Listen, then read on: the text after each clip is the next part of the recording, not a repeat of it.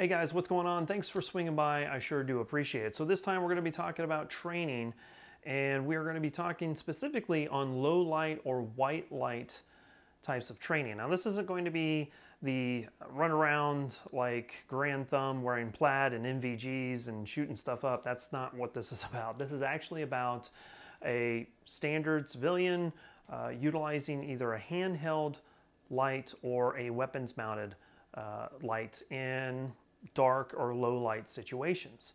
This was put on over at Tallgrass Shooting Sports. You guys know Tallgrass. That's where I do all of my gun and gear reviews out on the range. So thanks so much for Mike and Lisa for pulling this together. And it was taught by Chuck Haggard. He's kind of locally and regionally known in my area as a very good and expert firearms instructor. He has, my understanding, over 20 years in law enforcement. He's been called as an expert witness when it comes to utilizing force in a police shooting type of situation, and whether or not the training in low light situations was up to par. So those types of things. He talked about that during the course, and then kind of like listening to those stories. It was interesting to hear his take on some of those situations. But he pulled together a class, a small class, because of our social distancing thing that we had to do right now because of our current situation. But we were able to get together and get on the range and get some training in. I really, really did like this course. So I wanted to talk about kind of an overview of the course and a number of the different things that I learned from this course. Now, one of the interesting things that I did learn about this is that Chuck was completely open to everybody's perspective in how they would utilize what they learned and apply that to themselves. And a great example is I have a Glock 19 with a weapons mounted light to it. That weapons mounted light may or may not be what I want to use from time to time. One of the things that Chuck taught in his course was mainly focused on handheld lights. And the reason for that is weapons mounted lights are useful, and he acknowledges the fact that they are useful. However, they're not ideal when searching for whatever. Something goes bump in the night and you decide that you want to go take a look to what that was. A weapons mounted light may not be the best thing to be searching around your house, especially if you have a teenage son or daughter that decided to sneak out and then they're coming back in and woke you up. You may have a situation where you're muzzling a family member, and that is not, it's not good, right? Needless to say, all of that is to say that Chuck knows what he's talking about.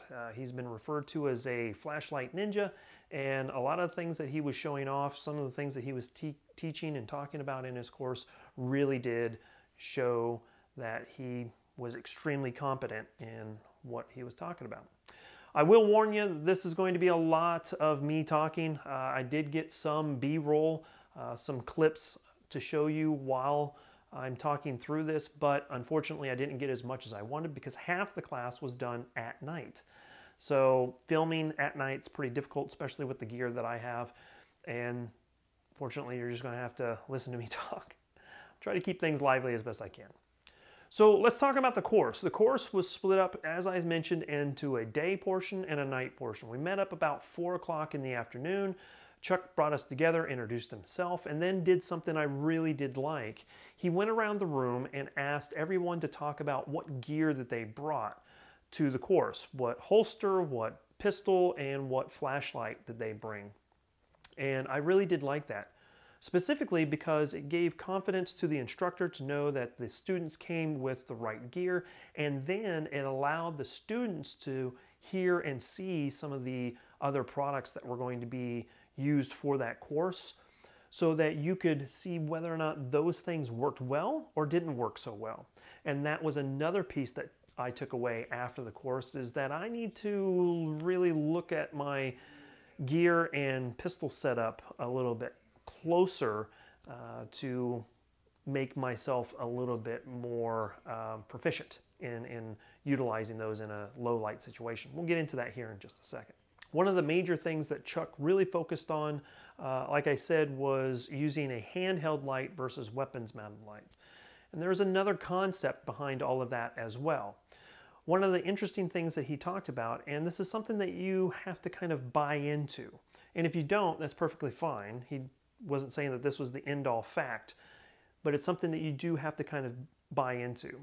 That aspect was, if you're in a dark situation and someone turns a light on, you're inherently going to turn and look at that light, whether it be just a glance in that direction, or you're going to turn your body into that direction, or whatever the case may be. You're inherently going to go and look and see what's going on when that light comes on. If that's the case and it's a situation where you need to defend yourself, so that means you're going to retaliate or put rounds down range, more than likely your point of aim, your point of focus is going to be that light. So if you're going to start cracking off rounds, and unintentionally you may be aiming at that light. That was number 2. He went on further to say, if we believe that number 1 and number 2 is correct, he then posed a question to the class: would you clear your house, or would you clear a dark alley, or whatever the case may be, with a headlamp, knowing that a person's point of aim may very well be that light? Naturally, the answer would be no, of course not. If we believe that the point of aim is going to be a light in a dark situation, then we would not want a target on our forehead. So then he went on further to say, if we believe those 3 things are true, then would you want a weapons-mounted light in front of your face, searching a room, a hallway, a dark house, an alleyway? Again, he's like, that's pretty much the same thing as having a headlamp. Now, naturally, none of this is set in stone. This is just his perspective, his opinion, and why he teaches and focuses more on handheld lights than he did weapons-mounted lights through this course. Something I took away, something I really did like, and understanding that perspective a little bit better. And it allowed me to realize that I shouldn't be so reliant on my weapons-mounted lights. So that is a really good takeaway from the course. Once we got done with kind of the classroom safety, spin up and everything, which he spent about 20 minutes talking about safety because we were going to be shooting at night. That's something I also did like. We went out to the range and we got to work in the daylight. Now, why do we start everything in the daylight? And that's pretty simple. It's to create a foundation. He wants to ensure that everyone understood the concepts of what a modified FBI stance is. So a modified FBI stance is holding a light away from your head at a 45-degree angle, kind of above your head as well. So that helps kind of prevent any rounds coming directly at you per se. From there, once we've decided that we need to engage a target, we see a threat and it needs to be engaged, then there's 2 different techniques that we can use utilizing a handheld light. The first is the neck index, or the knuckles to cheek. So you take the light from up here and you bring it down to knuckles to cheek, and then you have your firearm out in front of you.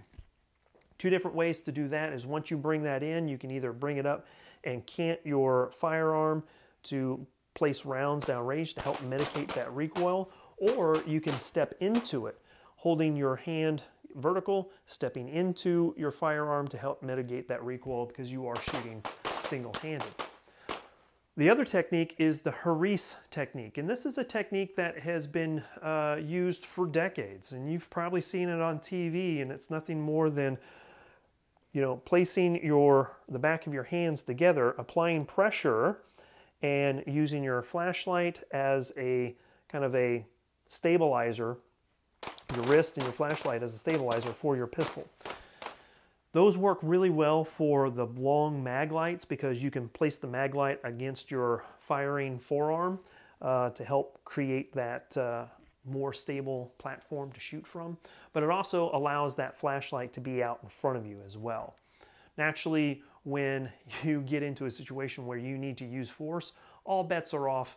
All techniques kind of go out the window anyway. So these are the ones that he recommends, but in those situations, he's like, there's nothing wrong with you dropping your lights and transitioning to your weapons-mounted lights if you feel more confident that way. So I really did appreciate him kind of going back and forth through the different techniques to include weapons mounted lights as well. So we worked on those in the daylight, and then we took a break and had a really nice dinner there at Living Water Ranch, which is co-located with Tallgrass Shooting Sports. And it really just enjoyed it. It was a good afternoon to just get to know everybody a little bit better, kind of talk a little bit about what's going on with the course. Once we were done with dinner, we went down into the basement of the dining facility and went into a kind of a darker hallway. And Chuck was able to talk about search techniques utilizing the modified FBI stance. And what he really wanted to focus and highlight is pieing a corner or coming around a corner with just a stagnant, steady beam of light is not very conducive for the individual who is doing the searching. If they're getting ready to walk into an ambush type of situation, coming around a corner with a light on is easy for the other person to understand when that person's about to crest that corner. So Chuck was showing us how to create a chaotic kind of way of moving. And it's nothing more than using your flashlight and moving it around. So you're going to paint paths of light on the ground to kind of show you where you're going. All the while you're also, bouncing light off of walls. You're moving it left, right, up and down, and just creating this very chaotic flash of light from around a corner to confuse someone that may be on the other side that wants to do you harm. And that's something I really did appreciate. And it really kind of showed his ninja skills when it comes to using a white light. Once we got done with the hallway presentation, we went back out to the range. At that point, it was pretty much dark, and we were basically going back through everything that we learned during the day, now at night. And we went right back into shooting at our targets from starting with the modified FBI stance and working into our neck index or knuckles to cheek, and or moving into our Harisse technique as well. From there, we went into a culminating event where they put barrels in front of us to represent cover, and then we had to shoot a target either from the right or the left. And what he encouraged us to do was to utilize both techniques, the neck index and the Harisse, depending on which side that we were shooting from. So if he called right, he encouraged us to use the Harisse technique to peer around the cover and fire on target, or left side, we're using neck index and exposing as little of our body as possible coming around that barrier. And that's something I really did enjoy as well. Once we were able to get through everybody on that event, he then had the guys with weapons mounted lights to come back up and do the same drill, either shooting from the left or the right and utilizing your weapons mounted light.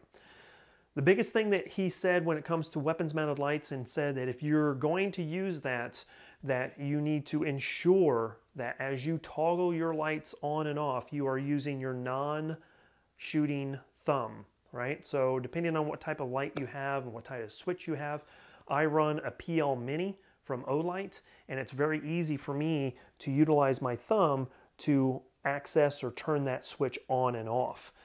So that's extremely helpful. And he did that reverting back to the story of him being called in as an expert witness to talk about using a weapons mounted light in that situation where a police officer mistakenly shot a suspect. So that was a good takeaway. So from the entire course itself, one of the things that I found out is my everyday carry, which is a Glock 19 with RMR, may not be the right choice, and the techniques of using the neck index or the Harisse may not be the right choice for that pistol. I may need to look at either a different pistol or different techniques, or trying to figure out how am I going to defend myself if I'm in a low light situation. The reason why I say that is when utilizing an RMR and the neck index, I am now backlighting my pistol, which means that I am losing the ability to find my red dot because the RMR is now completely lit up, and I didn't really particularly care for that. So I did find that I was more accurate and more stable using the Haris, even though it is kind of quote-unquote a dated technique. It still worked, but ultimately I found that I was most accurate using my weapons mounted lights. So what's kind of my takeaway on all of this? Number one is either I'm going to have to move away from the RMR when I know that I'm going to be out and about during times of low light. So like say I want to take my daughter to the movie. I know the movie's going to get out late at night. Maybe I shouldn't carry my Glock 19 that time. I should probably have a handheld and maybe my P365, or I have a Glock 17 that I could probably run as well. Something without an RMR to prevent me from getting that backwash into my face off the backside of the pistol. And or I go ahead and utilize my weapons mounted, my pistol mounted light, knowing that I'm probably going to muzzle things I may not want to. Those are some heavy considerations I'm going to have to take into mind as I move forward. In addition to that, there's a lot of techniques that he offered as well in practicing at home when doing dry fire. So a lot of great takeaways from this course, and that's what I would have to say to you guys. Have you done any low light or white light training here in the last couple of years? It's become more and more popular, and I think it's actually applicable for a lot of us out there, especially, you know, there's a myth that most, you know, crooks are going to try to break into your home at night. We're finding that that's not necessarily the case, but it does happen still. So is this something that you're interested in? Would you guys take this type of course? Sound off in the comment section down below. Again, I know I was long-winded and I know that there's a lot of information to cover, but I can tell you this is probably one of the best courses that I've been through. I've been through a lot of great courses, but this really took me out of my comfort zone and put me in a situation that I don't have a lot of experience in, and I learned an awful lot. So I do appreciate Tallgrass Shooting Sports for setting this up, and Chuck Haggard for putting this course on. A lot of great information, and I hope you guys were able to take some considerations away from this video as well. Get an opportunity to go ahead and get that type of training. I highly suggest it. You guys are going to become better stewards and better trained moving forward. So that's all I got this time. Thanks for swinging by, guys. I really do appreciate it. I hope you guys have a great weekend and have a great week, and we will see you next time. As always, freedom through strength. Here comes a high five. Bye, y'all.